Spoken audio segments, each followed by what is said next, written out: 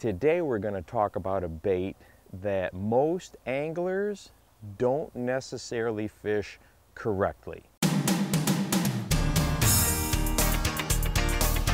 Hi there, welcome to the Bass Fishing Life. I'm your host, Steve Rogers. Before we get in the video, hit that subscribe button and make sure you punch that notification bell so you get all our updates on Tuesdays and Thursdays. Thank you so much. Well, today we're going to talk about a bait that's been around for a long time, and it's been very popular in probably the last decade or so, but a lot of anglers do not utilize this bait to its maximum potential. And you may be wondering, what bait is that? Well, it's a lipless crankbait. Now, this here is actually a sales rep ring from when I was a rep, and it's a color ring. I just wanted to show you this because I think it is super cool, and I just hang on to it because I love it so much. But a lipless crankbait has been around for many years. When I was a kid, I used to throw a rattle trap all the time. One of the original lipless crankbaits many years ago in a Smoky Joe color. Caught so many fish on it, and this particular one is a big sample ring of red-eye shads, which has been very popular in recent years. A lot of anglers are using these all the time, and if you take a close look at this, you can see that this particular style of lipless crankbait is very different than maybe what you threw a couple of decades ago, specifically a traditional rattle trap body style. This particular bait often gets fished not to its maximum potential, and that's what we are going to go over today. I'm going to hop up on the front deck of the boat, and we're going to talk about two different retrieves that are going to make this bait something that's going to catch you a whole lot more fish. Okay, we're up here on the front deck of the boat, and most of us, when we have fished a lipless crankbait over the years, especially with previous body styles, the way we've done it is just a steady retrieve, just like this. This has caught fish over the years. It will catch fish, and I can fish this particular bait like this all day long, and I'm gonna get some bites. But that is not how this particular lure was designed to be fished, and we're not using it to its maximum potential. You may have noticed with this body style difference that it has a thicker back and a slender belly to it, and it is also balanced really well. The nose is wider and the tail is narrower as well. This bait is meant to flutter, drop and flutter, and it'll come down just like this. It'll nose down and flutter down, and most of the bites with this particular body style are going to be on that drop or that flutter, and then when you continue your retrieve, that's when you're going to feel the weight to it. It's very similar to a jerkbait in a lot of sense. So the first thing I'm going to do is I'm going to go ahead and cast it out there, and I'm going to let it sink all the way down to the bottom. No matter what type of bottom composition I have, rocks, grass, mud, sand, whatever, shell beds, it works great in all those scenarios. Probably the one situation it doesn't work really well is if you're fishing a lot of downed timber.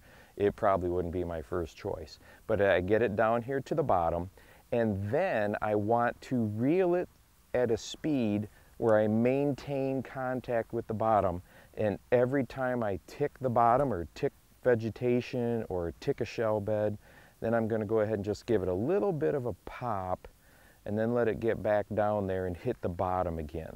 So that bait is coming down to the bottom, touching it, I'm skipping it forward, touching the bottom. That's exactly the type of retrieve that I want. So let me go ahead and put it out there again. Gonna let it sink all the way down. Watch that line go down, and on the drop, it's working for you. It's fluttering down to the bottom. It hits. I'm gonna go ahead and reel. I haven't hit bottom. There, I ticked bottom. Gonna go ahead and pop it off of there. You don't have to reel this bait super fast. You want to be maintaining contact with that bottom composition and pop it. Okay, All right, so let me go ahead and go out the other side of the boat here where we got a little bit shallower of a flat coming across it. Gonna let it sink down. And now I'm gonna start to reel it. And as soon as I feel it hit, this is a 1/2 ounce model, as soon as I feel it hit, I'm gonna pop it loose. There, hit again, pop it loose. And if you notice when I'm popping it loose, I'm popping it to the side. I want that bait to scoot forward. And if you feel it really ball up into some vegetation, you can go ahead and give it a pretty good yank. Well, and look at this. We ended up catching a turtle, which is not a good thing. So I will try to get this off of there. There, the little guy is free, and he probably has no idea what hit him. But he is back. Okay, so let's go ahead and put it out there again. Now, if you'll notice on the cast, this is a bait that you want to cast this thing a long ways. 2 reasons. 1, you can, it cuts through the air really well, and 2, it really comes down to probability. The longer your bait's in the water, the more likely you are to get a bite. So this is a bait that can be cast so far, you might as well get it out there and cover a lot more water with it. You're gonna find those fish, those schooling fish, where the action is going on, and if you're fishing a clearer water lake, you're going to be able to not spook them as much as if you were right on top of them. So really give that thing a long whip. Okay, the second retrieve starts off the same way. I'm going to let this bait go ahead and sink to the bottom, and then I'm going to fish it almost like a Carolina rig or a soft plastic. I'm just going to pull it, reel up the slack, going to pull it, reel it up the slack. And it's really essentially a very similar to retrieve to what I was doing before, but it is slower, and I'm letting it sit down there just a second. I'm not constantly reeling it, so there is more of just a kick off the bottom, flutter down, kick off the bottom, flutter down. And you're going to feel everything that you come across. And this particular method here is probably one that catches about more fish than anything else. Let it get out there, let it sink, and then just sweep it, reel up the slack, sweep it, reel up the slack. So I'm letting it sink down again. Okay, it's down there. I'm gonna sweep it, give it a good little sweep, reel up the slack. And I make sure every time it gets to the bottom, it maintains that contact to the bottom. Now this is also a lure that you can fish the same places that you would fish a deep diving crankbait, 15, 20 foot of water. But in that situation, the 1/2 ounce model is not gonna be your best choice. Jumping up to a 3/4 ounce will definitely be better in that situation. But you can fish this in really deep water as well. Just a little bit of vegetation out here.